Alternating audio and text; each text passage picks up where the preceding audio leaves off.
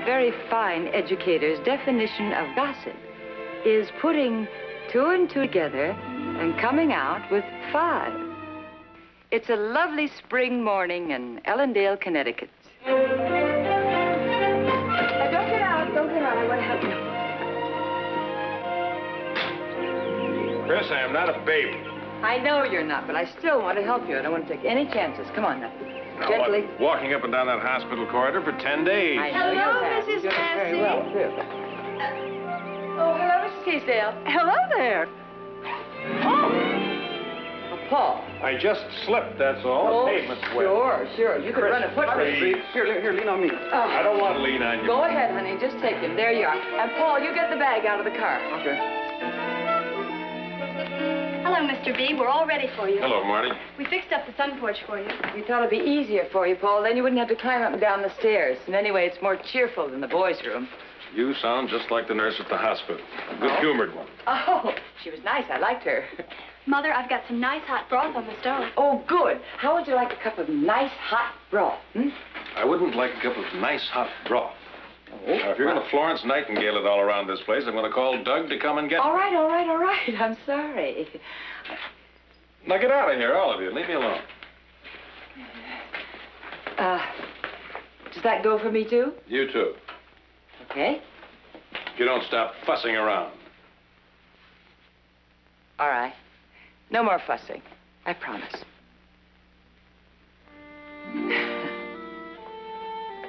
I am not an invalid.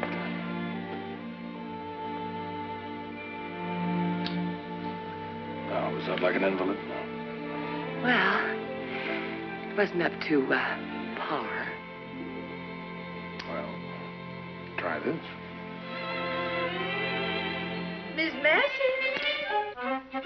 Oh, you're busy. I'm sorry. Oh, I'm sorry. Well... Boo! Oh! Don't do that. What was that? That was Mrs. Teasdale, our neighbor. It's a sure sign of spring when Mrs. Teasdale starts poking her head through the window. She had the look of a house detective. Oh, now, stop it. Now, I think the least you can do is lie down and try to get a little bit of rest. Oh, I'm sorry, I forgot. And oh, it's just that I'm so glad to have you here so that I can fuss over you a little bit. Even if you are no grouch. I think I'll take the train in tomorrow. See how the office is holding up. Now, Paul Belzer, you promised that doctor you wouldn't go near that office for 2 weeks. You've only been here 2 days. Now, if you don't care what happens to you, I do. No office. Oh, hi, boys. What happened to you? Nothing. Wait a minute. A wreck? Were you in a wreck? I'm okay. Oh, I just have a bloody nose, that's all. So you had a fight, huh? Chris. Pete, you'd better get something on that eye. A little cold water will help. All right. Well, there's some medicine in the... Have you ever had a fight? Well, of course. Not one like that. Well, I have.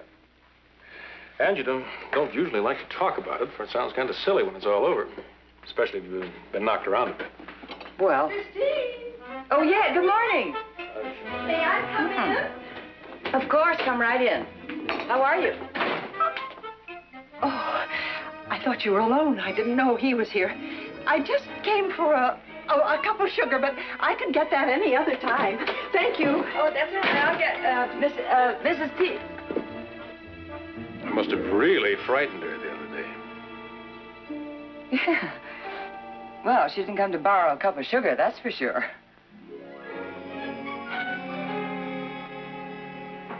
May I come in for a moment, Christine? Oh, it's all right. Oh, perhaps I'd better go. Oh, no, that's fine. We'll just go to the kitchen, okay? Hello, boys. Oh, hi, Mrs. Teasdale. Fellas, could you do that in the dining room? Yeah, sure, Mom. How about some coffee? Oh, no, nothing, thank you. Well, I think I'll have a cup. Are you sure? Well, if it's ready. It is. Black. All right. Bye. So warm so soon. Doesn't seem possible, does it? It's almost like summer. Yes. Christine, I think you know Mr. Teasdale and I stay pretty much to ourselves, don't you? Yes, I mean, we're not ones to meddle in others' affairs, so to speak. Well, you've been wonderful neighbors to us. Oh, I'm glad you feel that way. Makes what I have to say easier. Oh, is something wrong? But surely you know there is, Christine. You're an intelligent woman.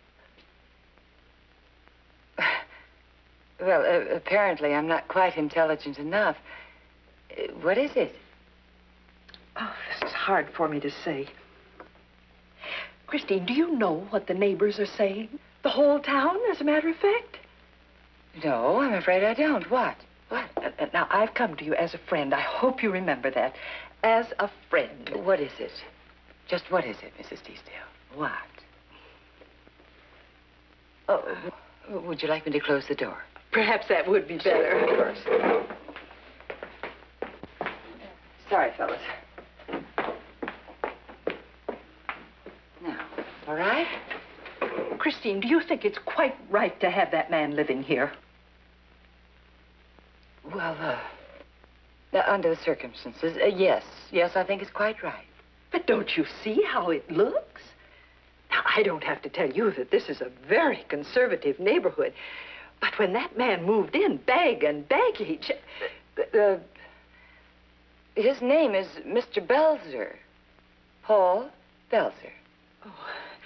Now, please, don't get angry, but... It's getting increasingly difficult not to, Mrs. Teasdale. Well, I'm sorry, but there has been talk about his frequent visits for some time. See? But when he staggered into the house the other day at 11 o'clock in the morning... Staggered?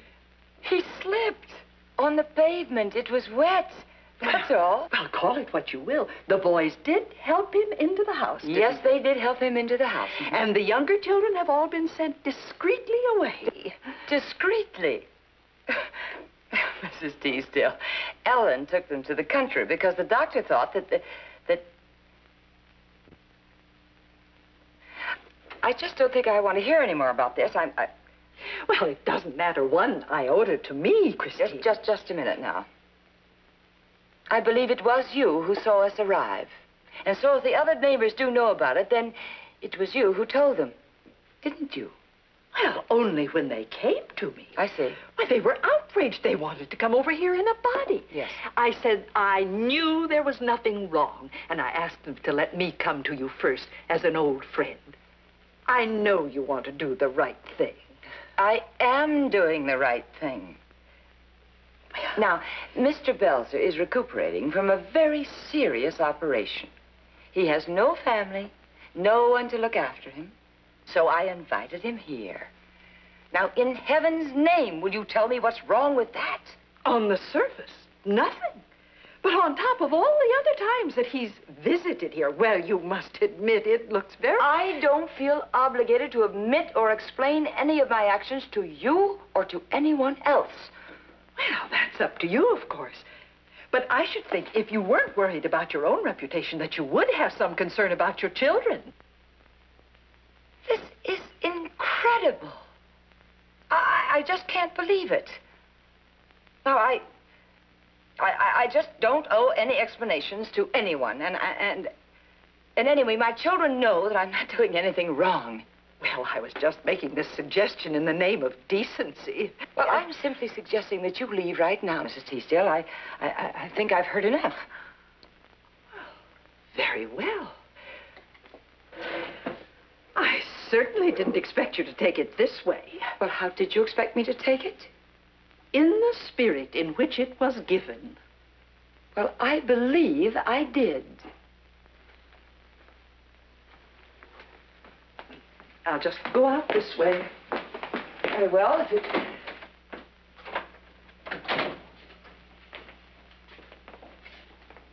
Did you hear her? I sure did. Telling me as a friend. Huh.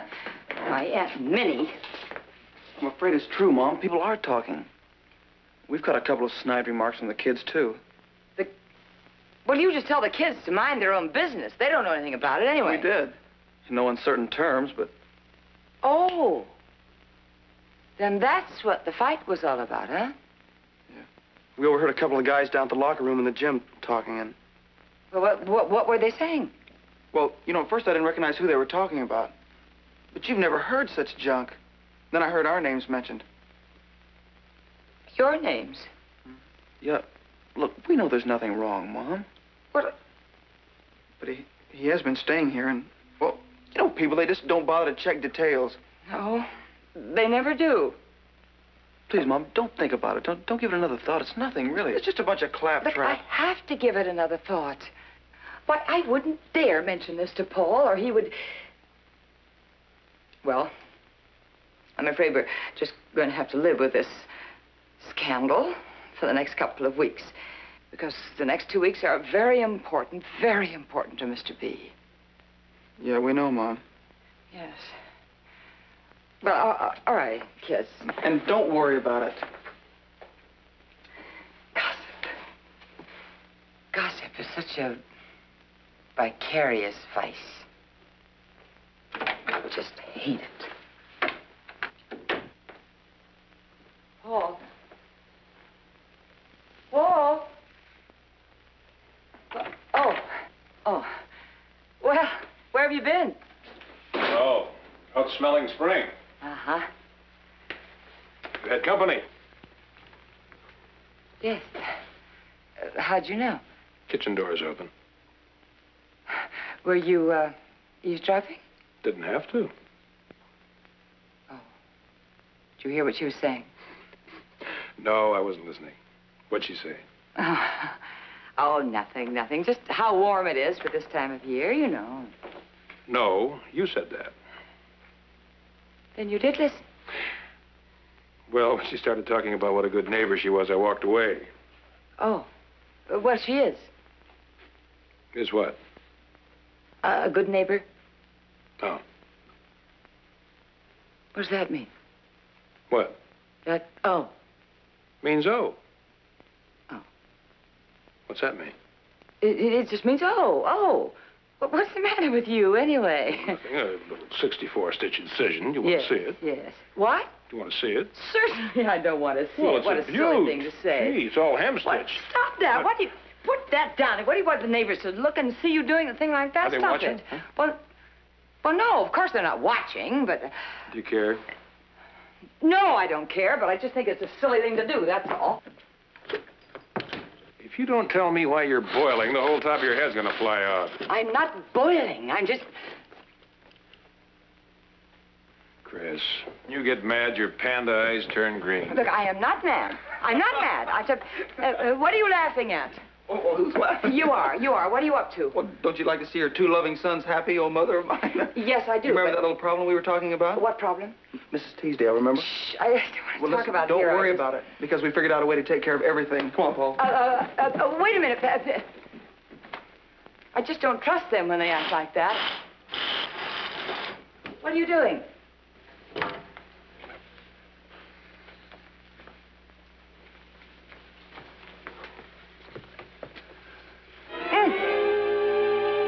Paul, you out of your mind, though.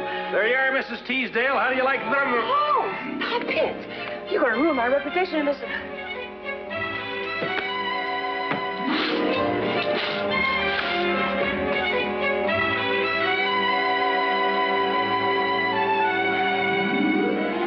Morning, fellas. Flowers. Oh, who are they for? Well, you, I guess, Mom. Oh, how nice. Thank you. I knew it could be sending me flowers. Good morning, Paul. You didn't have to do this. Oh, I didn't. Man, did I sleep. Oh. What time is it? It's about 10:30. The kids didn't wake me until late. Oh, it's lovely. May all your troubles be little ones. Schofield family. Honey, these can't be for me, I'm sure. I think they are, Mom. No, I don't think so. I think you better take these right back to the florist. Someone's probably waiting anxiously for them. Christine Massey? Yes? Can you forgive me? Can you ever forgive Well, it's a little difficult, Mrs. Peace. Get the door. May I come in and meet Mr. Belzer? Oh, you are a sly one. No wonder you were so upset. Well, you must have thought I was terrible. When I called Helen Benson and told her we were both so ashamed, we just wanted to cry. Told her what? Oh, she's a wonderful girl, Mr. Belzer, a wonderful girl. But for 14 years, we've been watching her, and she's a wonderful girl. Christine! Oh, my darling, darling. I hope you like this. I don't know of anyone else that deserves the happiness that you are going to have. But believe me. Oh, this must be the lucky man. We've watched you come and go for some time, Mr. Belzer. Yes, I understand you have. I wonder if we could all just calm down for a minute and tell me in plain, simple words what this is all about. Oh, huh? Christine, you must have a million things to do. No, I don't. Far I'd like be it to from find me out to what... stick my nose into your honeymoon. Honeymoon? Of course.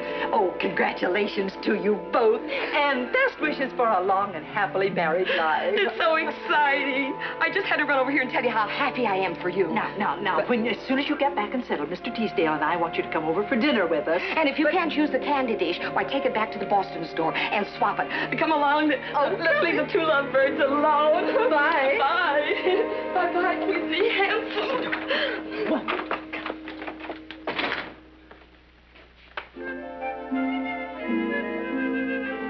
I have a sneaking suspicion that you two are at the bottom of that. Are you? We are, Mom. Look out the window. Out the window. Yeah, go ahead and look, Mom. Here, let me hold these for you. Go ahead and look. Yes, you do that. You just hold those.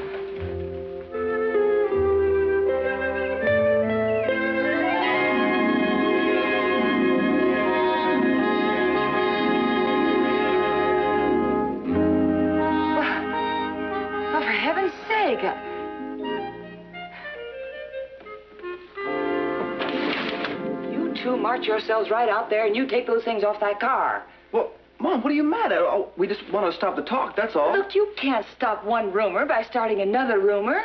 Well, it was just a little joke. We just wanted to help, that's all. A joke? Don't you realize that every living soul in this town thinks that Mr. Belzer and I are married? Well, what's so bad about that? It's a lie. That's what's bad about it. Mom, this is different. No, it is not different. A lie is a lie, no matter which side you tell it from. Now, I should think you'd be old enough to know You got that. anything with boomerang like this? Oh, Mother, you mean it's not true? No, it's not true, Marnie. It's... Well, look, Mr. Belzer and I plan to be married someday. But you know that, but... Well, that's no reason for everybody to just jump the gun and rush us into it, that's all. Gee, I'm sorry, Mom, but we just wanted to help. All right, you can help by going out and take those ridiculous things off that car. Well, now, right now. All right.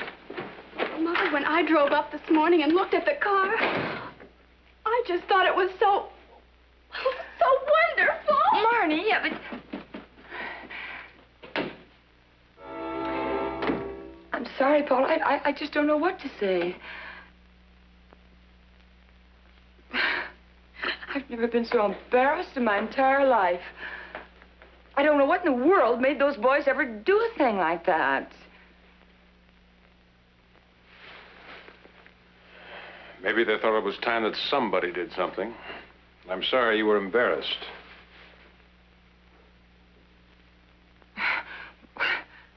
Well, I'm not really embarrassed. What were you? Well, I don't know. I'm mad. And I'm embarrassed, too. Was it too close to reality for you, Chris?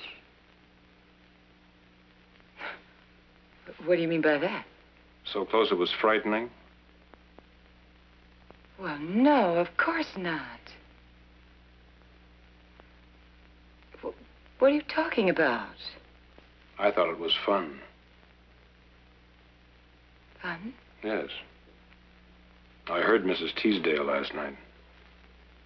And a minute ago when I saw the car, well, I couldn't get my breath. For a moment, I believed it. Because I wanted to believe it. You didn't, did you, Chris? You're just not making any sense at all, Paul. You know, when you said to Marnie a minute ago that we plan to get married someday. Yes? Well, that someday sounded like Never Never Land. It's like a fairy tale that you enjoy, but you know won't come true. Isn't that the way it is with you, Chris? No, of course not. That's not the way it is at all. Well, then how is it? Well, Now, don't cloud up and rain all over me. But let's get this thing straightened out once and for all. once and for all? Yes. I'm tired of playing cat and mouse with this thing. No wonder people are talking. They've strung it out for a long time. You'll have to admit that.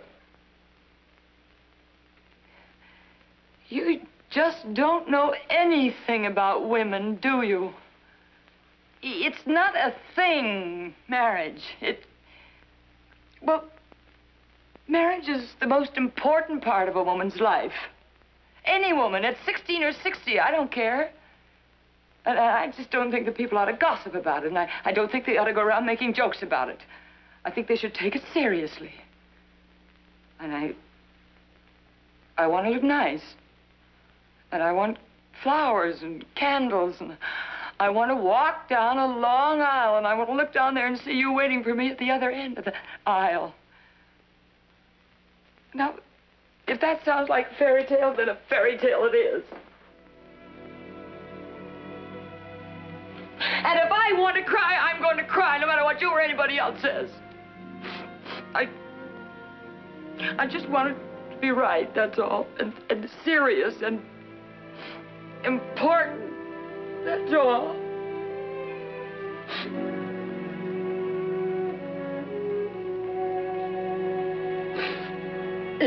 Well, I guess I don't know very much about women, but I want to learn.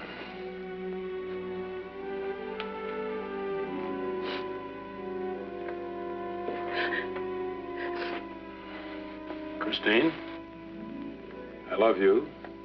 I can't live without you. Will you marry me?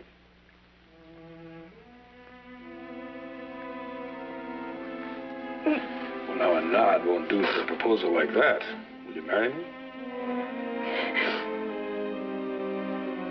Yes. When? You name it.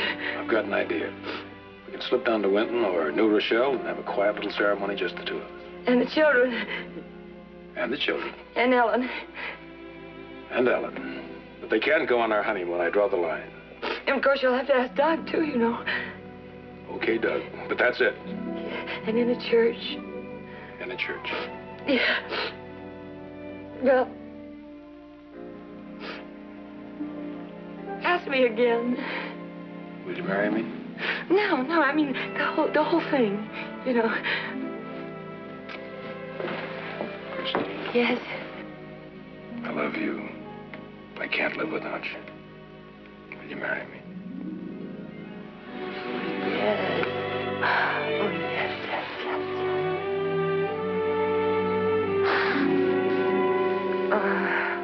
What are you thinking about?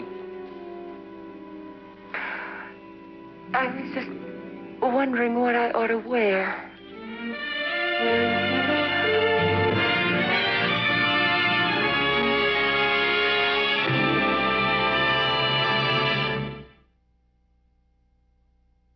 This is one man's way of coping with women. He said this: the only way to understand a woman is to love her, and then it isn't necessary to understand her. Well, good night, and we'll see you next week.